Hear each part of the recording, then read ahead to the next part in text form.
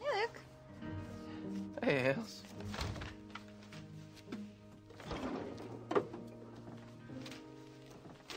Okay, listen, I know Peyton wasn't supposed to say anything, but she told me you guys are pregnant, and I'm so happy for you.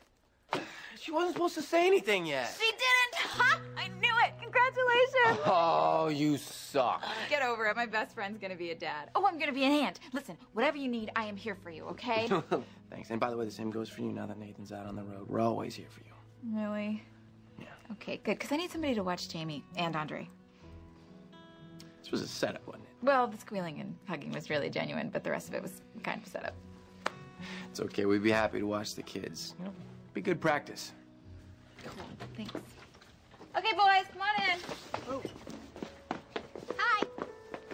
Wait for me. Oh, you meant now. Yeah, Nathan fed him some cakes, so they might be a little...